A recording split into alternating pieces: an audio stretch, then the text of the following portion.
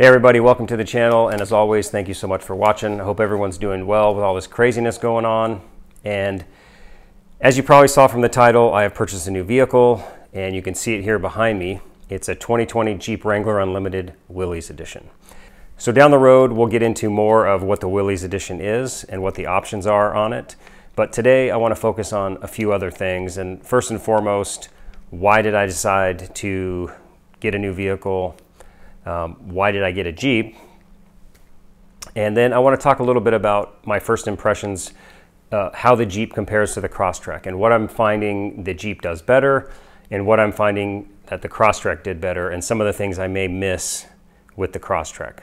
So let's get started with all that. Thanks for watching.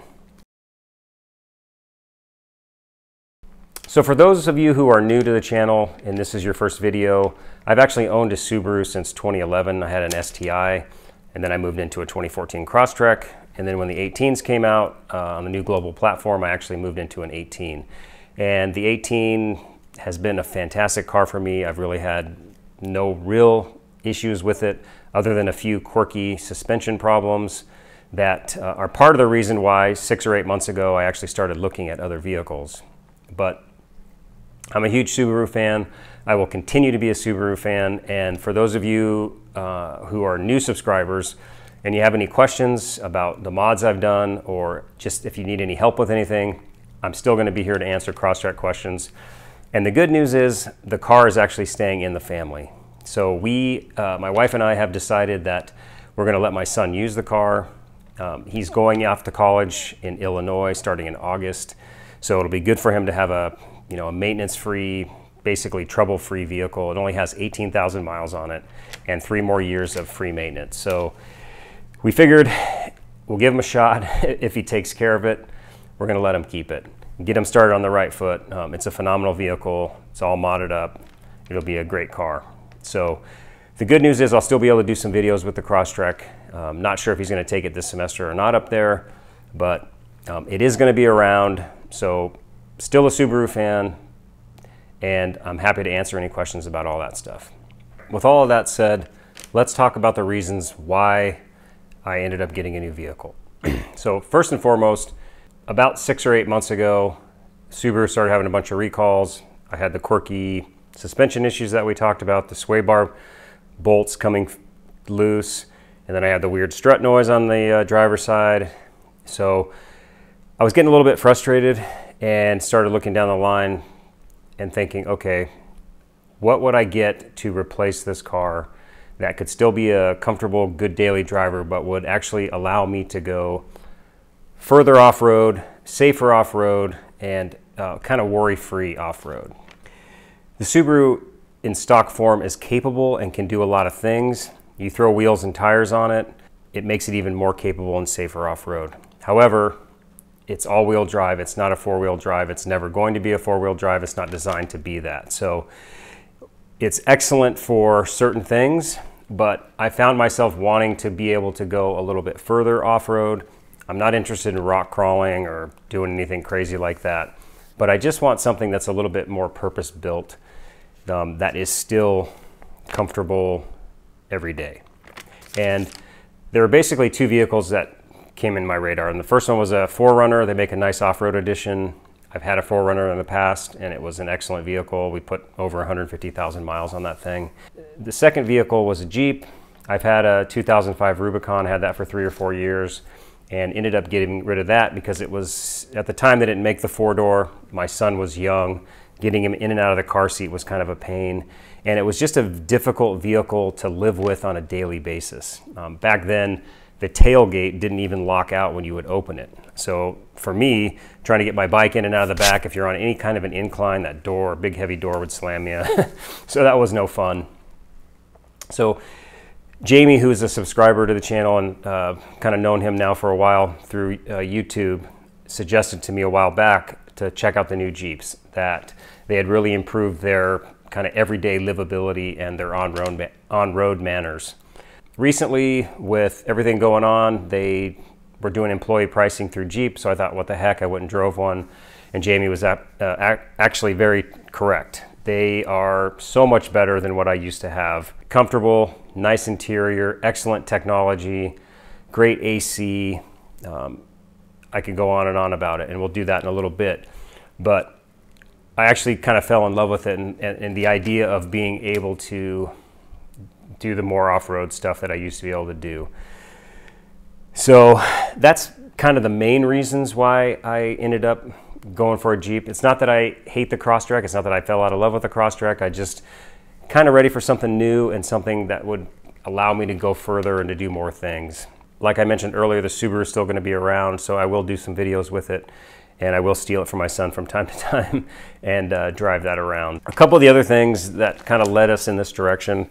A while back we were thinking about getting a Commander, which is kind of like a Razor but not quite as, you know, sporty. And those things, the prices on them are ridiculous. You know, you're looking at 25 to 30,000 easily with just a few mods, and to spend that kind of money on something you're only going to drive, you know, maybe once a week didn't seem very smart. So the Jeep will allow me to have something I can play with, and then actually as a family we can go do take the top off, take the doors off, and go do whatever we want to do. So seemed like a good compromise. So those are basically the reasons why I decided to go with the Jeep and move away from the Crosstrek. I've had the car now just for about a week, and I've got a little over 300 miles on it, including some freeway time.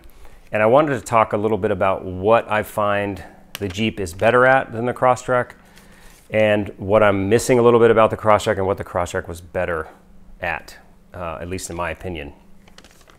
So let's talk about that stuff. And I wrote some things down, and I'm going to refer to my notes here just so I don't forget anything. Let's start with the positives of the Crosstrek. The big one, I think that's pretty obvious, is miles per gallon. The Crosstrek does, for me, was 26 to 30, depending on how I drove it, if I was towing, whatever, doing off-road stuff. And the Jeep is basically 20 to 22. They're saying 20 combined. I'm at about 19 right now. So we'll see how that goes. I'm expecting it to not be much better than 20, even if you do grandma driving. So that's going to take a little bit getting used to. At least gas prices are a little bit cheaper right now. So we'll see how that goes. Handling is another one. Not that the Crosstrek is a, you know, Canyon Carver or anything like that, but Subaru has nice steering feel. And even though the Crosstrek sits up a little bit, and even with the springs I have on it, it still can be a fun vehicle, and it handles nice. It's very steady and straight on the freeway. It's kind of a no-nonsense, easy-to-drive vehicle, so I like that about that. I do miss having the ability to put my bike on top of the car. I'm having to use my old hitch bike rack, which I don't like as well. And in fact, because of the spare tire on the back, there's a lever on my bike rack that allows it to fold out. I can't do that because the tire's in the way. So I got to figure something else for that. One of my favorite mods on the Crosstrek was actually the touch to open, the touch to lock that the Limited had in 2018. And it's something that was one of my favorite options, actually. And the other thing that the Crosstrek you could do with the I think it was just the Limited, but I'm not going to swear to that, was you could put in the code in the back. If you don't have your key with you, you can open the hatchback with your code, and then you could deactivate your key fob, put it in the car, and then lock your keys in the car, go surfing, go swimming, whatever you'd like to do. Come back, use your code to get in and get your key. So that's a nice feature. I would use it now and then when I was lazy and I forgot my keys and I just need to get something out of the car. Those are kind of the main things so far that have been hitting me as far as things that the Crosstrek does better or that I might miss. As far as the Jeep goes, one of the things that, probably the biggest thing that surprised me was, I think the Jeep is actually quieter around town as far as tire noise goes. It may be because these tires, which are pretty off-road worthy, are new, but those methods and the BFGs really produce a lot of noise. So I was actually, like I said, I was surprised that the Jeep was a little bit quieter on-road. When you get on the freeway and you're at speed, I think the Jeep's a little bit louder just because of the wind noise. You're basically putting a brick through the air. So there's no aerodynamics at all with this thing. But overall, I think they're pretty comparable noise-wise, but I was a little bit surprised by the tire noise. The obvious one is the off-road ability of the Jeep. We don't even need to talk about that. You know, just having four-wheel drive, extra clearance. This has almost 10 inches of ground clearance stock, so that's nice. One of the big obvious things that's definitely better with this vehicle is the AC system. We've had many discussions about the AC in the Crosstrek. While it is adequate and does work, I know some of you don't have real issues with it. In Arizona, when it's 100 to 110, and you're driving stoplight to stoplight, it can get kind of frustrating because when you accelerate, it robs the AC power. So on the freeway, it's fine, even when it's super hot, because it's nice and steady. But around town, the Crosstrek AC is so-so. Whereas this guy, it cools down really quickly, and I haven't had any issues at all with it so far. It's been excellent. So I'm very, very happy about that. The Jeep also has more power. It's a V6, has 285 horse and 260 foot-pounds of torque. It is about 1,300 pounds heavier than the Crosstrek, but it still gets up and goes no problem. Though I will say, and you guys have heard me say it before, I find the 18 to be adequate power-wise. It's better than the 14 was. At least it feels like it is, even though it was only 4 horsepower. I want to mention the transmission as well. This has an 8-speed transmission, whereas the Crosstrek has a CVT, which again, I like the CVT. I had no issues with it whatsoever, but I'm very impressed with this 8-speed. It's very smooth, very responsive, and kind of unobtrusive. It reminds me of a CVT a little bit. Obviously, you feel it shifting a little bit more, especially when you get on it to accelerate. But it's a very smooth transmission, and I think that's one of the reasons you're getting a little bit better mileage with these guys versus what I used to get in my Rubicon was 15 or 16 miles per gallon pretty much everywhere. A lot of that had to do with the 411s or 410s, whatever they were in the rear end. This has 345s, I believe. Sorry if that's not right. I'll put it on the screen if it's wrong. One of the other things that's I think is a little bit better in here is actually the technology. The screen in the Crosstrek is maybe a little bit bigger. This is a 7-inch screen. It's an upgraded screen from the standard one. And they also offer, I think it's an 8-inch screen. But the screen itself is almost like an iPhone. It's very responsive. There's a few other things you can do with it as far as moving apps around. The CarPlay works. As soon as you plug it into your phone, it's like it kicks on, which with the Crosstrek was one of the biggest issues I had. It was a big pain. And I know the head units cause all kinds of heartache for people. And so I don't know if that's gotten better with the 2020. I haven't been driving any of those. But with the 18, that was definitely a problem. Another thing that I find is a little bit better in the Jeep is actually driving position. You're up a little bit higher as far as visibility. It's on par with or better than the Crosstrek, which is actually surprising because I think the Crosstrek's visibility all around the car is one of the best. So for this to be as good or better was a little bit of a surprise, but it's excellent. And again, I like being up a little bit higher.